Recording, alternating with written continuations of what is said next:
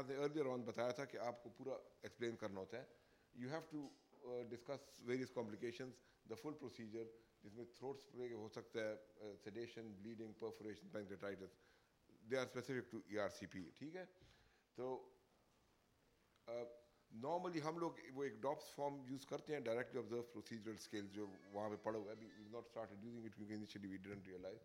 تو اس میں ہم اپنے ٹرینیز کی اسیسمنٹ جب کرتے ہیں تو the way the consent is taken is also assessed.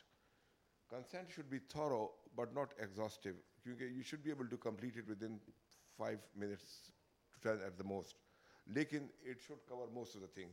Secondly, just getting somebody to sign on the consent form is not enough, kyunki uski apni legal value UK mein to nahi hai, lekin consent jo process hota hai, that starts right from your first consultation. So as soon as you consult, the patient is consulted, you explain the procedure to him, you document all that, اور باقی جیسے جیسے اس کو وہ آگے جاتا ہے تو that becomes a consent process. ٹھیک ہے. تو what are the key components of informed consents? ٹھیک ہے. What would you normally use in? So the main three principles جو ہیں ہمارے اس میں کہ the patient has sufficient information to understand the procedure. اس کو چاہے مطلب آپ اردو میں سمجھائیں, انگریزی میں سمجھائیں, پشتو میں سمجھائیں, سندھی میں سمجھائیں, لیکن he should be properly informed. اگر اس کو زبان نہیں آتی آپ کی تو انٹرپریٹر یوز کریں, جو بھی ہو, کوئی انفارمیشن لیفلیٹس یوز کریں تاکہ he should come to know about the whole procedure. Procedure کے benefits, why you are doing that procedure, ERCP کیوں کر رہے ہیں. یہ تو نہیں کہ کورس میں آپ کو وہ چاہیے, بکرے چاہیے نا. تو you need to make sure کہ دیر از a good reason for doing it, the benefits and the harm that might arise from it. ٹھیک ہے. تو انفارمڈ کنسنٹ ایک امپورٹنٹ چیز ہے, جس کا مطلب ہے کہ the patient is able to understand, retain. یہ نہ ہو کہ بات آپ اس کو کریں, وہ کہیں ہاں ہاں جی ہاں جی, the moment you walk out he forgets کہ آپ نے کیا کہا ہے. تو he should have the capacity, use or weigh up the information given. اس کے اوپر وہ سوچتا کہ یار یہ جو مجھ سے ڈاکٹر صاحب کرا رہے ہیں یہ صرف پیسے لینے کے لیے کرا رہا ہے یا میرا اس میں فائدہ ہے. So he should be able to make a decision and communicate their wishes. He should be able to ask you questions. He should be able to doubt whatever he wants to put down. So the patient is competent to make that decision. UK law میں اس کو ہم کہتے ہیں mental capacity. So generally a patient is considered to have mental capacity unless proven otherwise. اگر اس کو کوئی psychiatric illness ہے, dementia ہے, acute confusion state ہے, تو in that case he is deemed not to have mental capacity. Otherwise they are all presumed to have mental capacity. Us case میں پھر ہم on the basis of necessity کرتے ہیں. The patient, جب بھی ہمارا اصول ہوتا ہے کہ ہم consent کبھی بھی procedure room میں نہیں لیتے, because that is putting them under undue pressure. The consent should always be taken outside the procedure room, مطلب in your clinic. ہمارے وہاں پہ UK میں اینڈوسکوپی یونٹ میں خاص کنسنٹ رومز ہوتے ہیں جہاں پہ پہلے ہم پیشنٹس کو ملتے ہیں, ان سے consent, they are not انڈریسڈ for the procedure as yet, تاکہ ان کے اوپر یہ پریشر نہ ہو کہ جی وہ جا رہے ہیں definitely. And the patient has the right to choose alternatives. Alternatives یہ کہ اگر آپ کولونوسکوپی کرنا چاہتے ہیں تو دے سے کہ بھائی I don't like the procedure, اور کچھ ہے کہ نہیں, تو you can inform them that you can have a CT کولونوگرافی. It is nearly as good, لیکن اس میں یہ limitations ہے کہ you can't take biopsies, you can't carry out treatments. So you give them the choice. It is up to them whether they want to choose colonoscopy or CT colonography. Similarly, ERCP میں بھی you can tell them you can get the same information from MRCP, لیکن stone ہے اس کو ہم پھر نکال نہیں سکتے اس کے, اور یہ already ERCP میں اس نے کرایا ہوگا. تو ڈیورنگ دا کنسنٹ پروسیجر آپ ایک جنرل پبلک پلیس میں نہیں کرتے, it should be done during privacy, مطلب ایک کمرے میں آپ کریں گے. اینڈ سب سے امپورٹنٹ جو ہے, جو میں اکثر لوگوں کو دکھاتا ہوں, use the format for consent, جو کہ ایمبریس ہم یوز کرتے ہیں. ایمبریس کا مطلب ہے جھپی ڈالنا, ٹھیک ہے. تو جھپی اس کو پیشنٹ کو نہ ڈالیں اس وقت, لیکن it stand for the, it's an acronym far as far explanation of the recommended procedure. You tell them what ERCP stand for, کہ مطلب اٹس اے کیمرا ایگزامینیشن ہے, اس کو مطلب اندر سے بائل ڈکٹ میں کینولیٹ کریں گے, وہ کریں گے, ٹھیک ہے. Motive or reasoning behind the medical recommendation, which is basically the indication why you want to do the ERCP. اس میں مطلب stones ہیں یا اس کو stricture ہے, pancreatic cancer ہے, brushing لینی ہے, جو بھی ہے آپ اس کو پوری طرح ایکسپلین کریں گے سلیس اردو میں یا پشتو میں یا جو بھی language who. benefits basically it is the same thing, لیکن اس کو وہ ایکرونیم ایمبریس بنانے کے لیے بینیفٹ بیچ میں ٹھوک دیا. Risk any complication risk, any other procedure risk, alternatives which we just discussed. You give them explanation about alternative procedures, including doing nothing. وہ کہے گا کہ ڈاکٹر صاحب میں نے تو یہ نہیں کرانا, میں کچھ نہیں کرانا چاہتا, کیا ہوگا مجھے؟ تو پھر آپ بتائیں کہ مطلب کیا ہوگا. یا اسٹونز ہوں گے تو سیپٹیسیمیا ہو سکتا ہے, مر سکتے ہو, پینکریٹائٹس ہو سکتا ہے, جو بھی نا complications. Again that's the same as risk نا. ٹھیک ہے جی. تو اس میں زیادہ تر you should be able to tell them the figures. آپ کے پاس اتنا انفارمیشن ہونی چاہیے کہ ای آر سی پی میں پرفوریشن کی رسک کیا ہے, مطلب مورٹیلٹی کیا ہے. اگر وہ پوچھے کہ میں ایسے مر سکتا ہوں, نارملی آپ ایسے پروسیجر میں یہ نہیں بتائیں گے کہ ہاں تم مر سکتے ہو. بھائی you don't open up with that. If he asks you then you are obliged not to lie to them. پھر اس کو جھوٹ نہیں بول سکتے نا. ہاں مر سکتے ہو, لیکن چانس یہ ہے کہ 2 میں سے 1 میں سے 2,500 کیسز میں سے 1 بندہ مر سکتا ہے نا. تو آپ اس طرح پینکریٹائٹس, ہاں جی 100 میں سے 2 کے ہو سکتا ہے نا. تو you give them the possible percentages from any data جو ہوگا اویلیبل. ٹھیک ہے. یہ نہ ہو کہ آپ کا اپنا پینکریٹائٹس کا رسک پرسینٹ جو ہے وہ 20% ہو اور آپ اس کو 2% کا رسک دینا, تو وہ جھوٹ ہے. سائڈ افیکٹس یوزلی ہم کہتے ہیں side effects of the drugs which includes your sedatives, analgesics, yeah, like midazolam اور وہ جو آپ دیتے ہیں. ٹھیک. mid procedure آپ کا پیشنٹ ہے, he withdraws consent, what do you do? آپ کولونوسکوپی یا ای آر سی پی یا کچھ کر رہے ہیں, پیشنٹ کہتے ہیں بس ڈاکٹر صاحب بہت درد ہے, میں نہیں کرانا چاہتا. آپ کیا؟ ہاں ہاں اچھا ہاں یار اتنے اچھے آپ نہیں ہو, آپ اس کو چانٹا ماریں گے اور آپ کریں گے. ہاں وہ کہتا ہے میں نہیں کرانا, جاؤ. ہاں اچھا ہاں ٹھیک ہے. It depends if the patient. بات یہ ہے نا کہ یہاں پہ وہ ہے میڈیکل ایتھکس میں ہوتا ہے نا کہ ایک ہے فرسٹ ڈو نو ہارم نا, دوسرا ہے کہ ڈو مطلب وہ ہے, ایک ہے اس کا کہ آٹونمی, تو آپ کرتے ہیں, اور ایک ہوتا ہے مطلب doing it in the patient best interest نا. تو پیشنٹ بیسٹ انٹرسٹ شاید آپ کو پتہ بھی ہو کہ یہ پیشنٹ بیسٹ انٹرسٹ میں ہے, لیکن patient has the آٹونمی to refuse that treatment if he has mental capacity.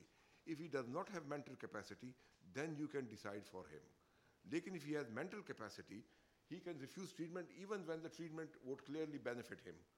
اب I don't know کہ پاکستان لاء میں یہ ہے یا نہیں, لیکن یو کے لاء میں یہ ہے, یہی ہوگا نا. probably laws are very same. withdrawal of consent, unsedated patient, terminate the procedure immediately and record event in notes. اگر پیشنٹ کو سیڈیشن نہیں ہے اور وہ withdraw کرے, جیسے کولونوسکوپی آپ اکثر unsedated کرتے ہیں یا OGD, تو اس کیس میں you have got no legal justification to continue with the procedure, کیونکہ پیشنٹ اپنے ہوش و حواس میں ہے. اس نے کہا کہ نہیں تو پھر نہیں, otherwise you will be accused of assault. ٹھیک ہے. تو you can be accused of. سیڈیٹڈ patient میں you have a but of a لیوے. Patient confuse ہوتا ہے, ذرا ڈس انہیبیٹڈ بھی ہوتا ہے, وہ کرتا ہے, قرار ہوتا ہے. اس وقت یہ ہوتا ہے کہ you stop the procedure at that time, مطلب پاز. You must act in the patient best interest. You feel کہ یار نہیں یہ پیشنٹ ابھی ہوش و حواس میں نہیں ہے, we still need to continue. تو اس وقت یہ کریں کہ اگر پیشنٹ بہت زیادہ ڈسٹینڈڈ ہو ایئر میں سے, تو یو کین سک دا ایئر آؤٹ. کولونوسکوپی کر رہے ہوں, لوپس ووپس نکال لیں, تھوڑا سا اس کو کہیں خیر ہے تھوڑی دیر ذرا سا صبر کرو, آپ لوپس ووپس نکال لیں, پیشنٹ ذرا کمفرٹیبل ہو جائے گا. آپ تھوڑی سی ایکسٹرا اگر آپ کے پاس الاؤنس ہو, یہ نہیں کہ آپ ٹھوکتے جائیں میڈازولام اور پیتھیڈین, اگر الاؤنس ہو تو آپ ایکسٹرا سیڈیشن یا انالجیزکس دے سکتے ہیں. یا جیسے ہم لوگ اکثر کولونوسکوپی میں یہ لافنگ گیس یوز کرتے ہیں, nitrous oxide, اینٹوناکس, you can give them extra اینٹوناکس. تو in that case you got a but of لیوے to negotiate with the patient, and if he agrees then you can proceed with it. But اگر if the patient is انسیڈیٹڈ you stop. Stop means stop. ٹھیک. تو یہ ہے briefly dos and don'ts of consent. Always read the patient notes pre clocking documents carefully, جو کہ مطلب آپ کو انفارمیشن چاہیے نہ کہ آپ شروع ہو جائیں بغیر کسی اس کے. Be familiar with the local consent forms, info sheets, جو بھی ہوتا ہے نا. جنرلی اٹس گڈ پریکٹس جہاں پہ بھی آپ کام کریں, آپ اپنی ایک پروجیکٹ بنا لیں کہ ہر پروسیجر کے لیے آپ لوکل لینگویج میں, اردو میں, جو سندھی ہو, پشتو, اس میں آپ پیشنٹ انفارمیشن لیفلیٹ بنا لیں اس پروسیجر کے لیے. You can get it from the net, کہیں کسی یو کے یا یو ایس اے آرگنائزیشن کے اس کے سے بنا لیں, یا خود ہی اپنے اس میں کنسٹرکٹ کر لیں, اتنی بڑی بات نہیں ہے. But it will be a good thing for, good practice for your department. ہمیشہ اپنے آپ انٹروڈکشن کرائیں and use a structured approach for consent. Embrace یہ جو ہم یوز کرتے ہیں, it usually works very well. اس کو آپ فالو کریں گے تو اتنا دیر بھی آپ کو نہیں لگے گی, and your consent process will be very Tharu. Don't forget to ensure privacy. Public place میں وہ نہ لیں, کلوز کرٹنز, ڈورز, اس کا پیشنٹ کی مطلب پریویسی کی, اس کے پردے کی, چار دیواری کا خیال رکھیں. Do not use too much jargon, medical terms use مت کریں, اس کو سمپل لینگویج میں ایکسپلین کریں تاکہ اس کو سمجھ آئے. And do not keep on going for ever, usually it should finish with in 5 minutes, ٹھیک ہے. And do not forget to ask about previous allergies. Penicillin کو الرجی تو نہیں ہے, این سیڈس کو تو نہیں ہے, یا کوئی ہارٹ ویلوز نہیں ہے, یا اینٹی کوگولیشن پہ نہیں ہے پیشنٹ, ٹھیک ہے. تو یہ ہے consent. Normally we deliberately keep this in little packets کہ آپ کو چھوٹے چھوٹے وہ دیں, ٹھیک ہے. Any questions? گڈ. ہاں جی, شفٹ.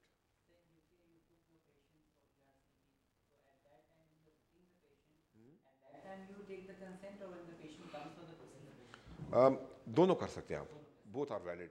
ہمارے نارمل یہ ہوتا ہے کہ ہم او جی ڈی, کولونوسکوپی, فلیکسیبل سگماڈوسکوپی کے لیے ہمارے پوسٹل کنسنٹس ہیں. ہم بائی پوسٹ, ان کے پورے کتاب ہوتی ہے نا. میں چونکہ ویلز میں کام کرتا ہوں تو وہ بائی لینگویج ہوتے ہیں, ویلش میں بھی ہوتے ہیں اور انگلش میں بھی ہوتے ہیں, کیونکہ وہاں پہ Welsh it's a different language نا. تو we send those out to them with their appointment. تو patient has got an opportunity to read all that at home. آرام سے پڑھ لیتے ہیں نا, پورا اس میں انفارمیشن ہوتی ہے, پروسیجر, یہ سب کچھ جو ہم نے ڈسکس کیا نا, complications, risk, every thing is discussed in that. پھر پیشنٹ اس کو سائن کرتا ہے, پھر ہم دوبارہ اس سے وہاں پہ ملتے ہیں پروسیجر سے پہلے. تو ہماری نرسز بھی ٹرینڈ ہے کنسنٹ کے لیے, ان کو ہم پہلے کورس کراتے ہیں ایسے, مطلب وی ٹیچ دیم نا کہ وہ how to take a consent. تو either the nurses are we can then speak to them, confirm the consent کہ ہاں جی آپ ریلی اگری کرتے ہیں, تو پھر ہم اس کو کاؤنٹر سائن کر دیتے ہیں, and then we carry out the procedure. ERCP چونکہ ہائی رسک پروسیجر ہے, اس میں ہم پوسٹل کنسنٹ فارم نہیں بھیجتے. اس میں ہم نارملی جب وہ ایڈمٹ ہوتے ہیں یا کلینک میں جب کنسلٹیشن کرتے ہیں اس وقت لے لیتے ہیں, اینڈ اٹ از ویلڈ. نہیں نہیں جی, پیشنٹ کا اٹینڈنٹ جو ہے legally can not consent. There is know, they can't do at all. نہیں, آئی ڈونٹ نو, مطلب ہو سکتا ہے یہاں کے لا الاؤ کرتا ہو, لیکن it is not legally correct. Patient کا وہاں پہ رول ایسے ہے کہ اگر آپ کمیونیکیشن کوئی کرنی ہے نا پیشنٹ کے مطلب بیمار ہونے کی, تو نمبر ون, اگر آپ سپوز کسی کو پینکریاٹک کینسر ہے تو اس کے لوائقین آ جاتے ہیں, جی کیا پرابلم ہے, یہ وہ, تو ٹھیک ہے, generally we always tell them, ان کو کوئی ایسی بات نہیں ہوتی. لیکن you have to ask the patients permission first. If the patient Cs کہ نہیں, don't discuss it with my sun, don't, you can't. اس کو پھر, اور وہاں پہ پھر یہ بھی نہیں ہوتا کہ نہیں وہ بیٹا آپ کو تنگ کرے کہ نہ جی خیر ہے کہہ دو, کوئی گل نہیں. ادھر کہے کہ اٹس اگینسٹ دا لا, تو دین اٹس اگینسٹ دا لا, پھر کوئی آپ کو مجبور نہیں کرتا. ادھر تو ہے کہ خیر ہے جی, وہ تو ہاں ہاں وہ نہیں, دیٹ از رانگ نا. دیکھیں اصل چیز تو پیشنٹ ہے. دیکھیں آپ, ہو سکتا ہے وارثین جو ہے تو وہ اس کے پیسوں کے چکر میں اور دولت کے, جائیداد کے, تو دیٹ آلویز از, پیشنٹس کی پریویسی اپنی مینٹین ہونی چاہیے. ہاں نہیں, وہ تو دیکھیں غلط ہے, ہاں دل کے کمزور ہیں, ہاں نہیں, وہ اس کو تھوڑا ٹیکٹفلی وہ کرنا ہوتا ہے.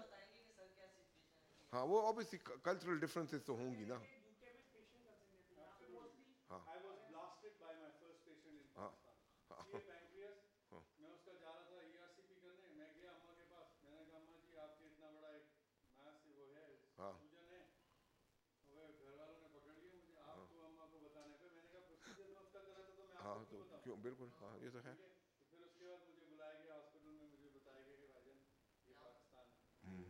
तो यहाँ पे आप नहीं बता सकते. So as of now, I tell my family that our patient that the best thing is to tell the patient. If you don't want to tell the patient, that's up to you. But if you take my advice, tell the patient, I told my mother she had cancer. Everybody is strong enough. We all know we have to die. और जो ये समझता है कि वो नहीं मरेगा, वो फिर पता नहीं किस दुनिया में रहता है. ठीक है. और सब और more than often जो हमें वहाँ पे भी बताया जाता था, my boss used to tell me, and you know, patient को पता होता है जब उसको सीरियस प्रॉब्लम है. आप अकेले कमरे, मैंने कहा पागल हैं आप, वो आपके बाप है भाई, उनको ज्यादा पता है. चुके हैं तो उनको पता है. बच्चों ने मुझे बाहर बैठा दिया, अब अकेले डॉक्टर साहब से बात कर रहे हैं. ऐसी क्या बात कर रहे हैं डॉक्टर साहब से, छुट्टी बिल्कुल ये तो है. ऑब्वियसली बात है. So I think the best way is that, and you should try and convince your patient to do it. I've only been successful in 2 out of 10. 8 out of 10 refuse, but then I respect it, you see, because that's how exactly. But आपकी obligation है, आपका contract is with the patient, not with the family, even in Pakistan. अगर lawsuit file होता है, तो your contract is with your patient, nothing to do with their family. You have to take the consent from the patient here also. You have to take the consent from the patient unless the patient is actually mentally not clear. Now, signature is a different thing. I can ask the doctor to sign, but the patient knows what I'm going to do. I'm not going to hide what I'm going to do. I will not tell them the diagnosis, but procedure तो मैं समझाता हूँ. ये नहीं अभी तो खैर है मेरे ख्याल में वो पेशेंट वहाँ पे वो रेडी हो गए. अटेंडेंट करे या पेशेंट करे, उसकी लीगल कोई वैल्यू नहीं है. सिग्नेचर की वैसे भी कोई, in the court of law signature कोई वैल्यू नहीं है. You get the patient sign, it does not mean court of law is useless. बिल्कुल. What is important is to have a witness, somebody who can be a witness to the fact that you explain the whole procedure to the patient. That's why if you're dealing with it, it's a complex thing, it's a difficult family, make sure one of your other colleagues, junior, nurse, somebody is there to observe the discussion and say, you know what. दूसरा यहाँ पे इतना क्योंकि case notes इतने robust नहीं होते, record बाद लोग रखते हैं, नहीं रखते, आई एम श्योर कभी आप रखते होंगे, लेकिन generally your case note is a legal document. तो अगर आप उसने आपकी पूरी कंसल्टेशन सब कुछ जो है डॉक्यूमेंट की हुई है, तो that itself is a consent process. तो वही जो है उस पेपर की एक्चुअल जो है वैल्यू कोई ऐसी नहीं है. कोर्ट ऑफ लॉ में it's nothing, even in UK. The whole thing is the consent process, witnesses हो, वो हो, आपको legal documentation हो. That's the main thing. देखिए आपके जितनी भी complaints आती हैं, ये ज़्यादा डील करते हैं. But if you look at them, the complaints come when the doctors have not taken time out to explain the whole thing. Complaints usually don't come when you've caused complication. Complaint comes when you have caused complication and did not explain to the patient.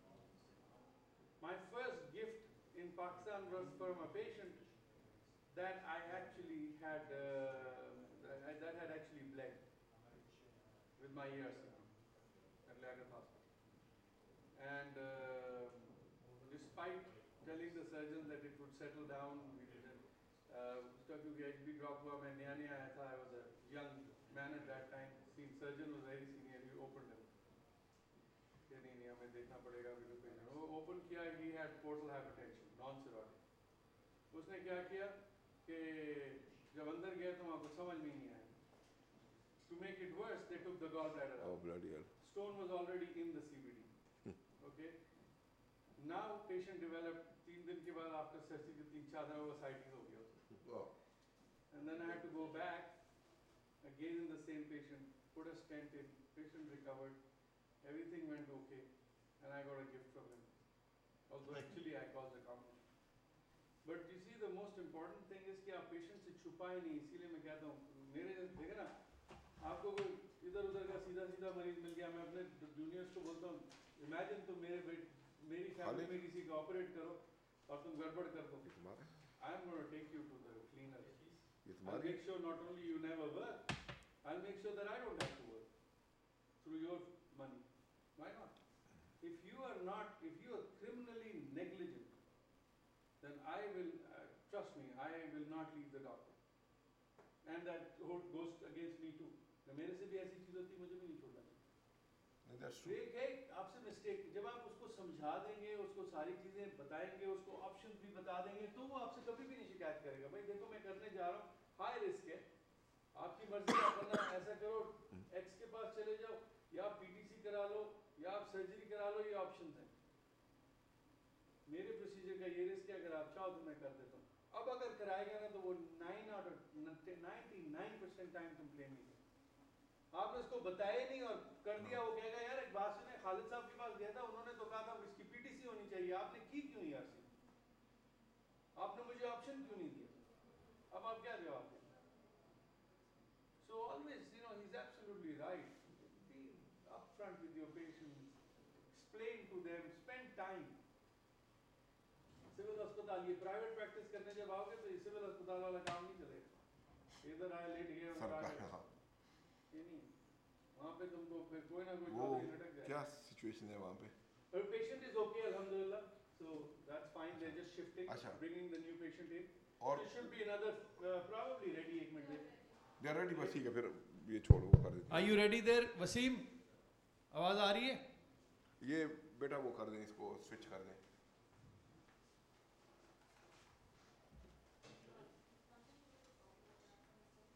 میرے پاس جب بھی patient دوسروں کے آتے ہیں نا, وہ آگے کبھی شکایت کرتے ہیں تو ان کو یہی شکایت ہوتی ہے, سر انہوں نے تو ہمیں یہ نہیں بتایا تھا کہ یہ بھی ایک آپشن ہے.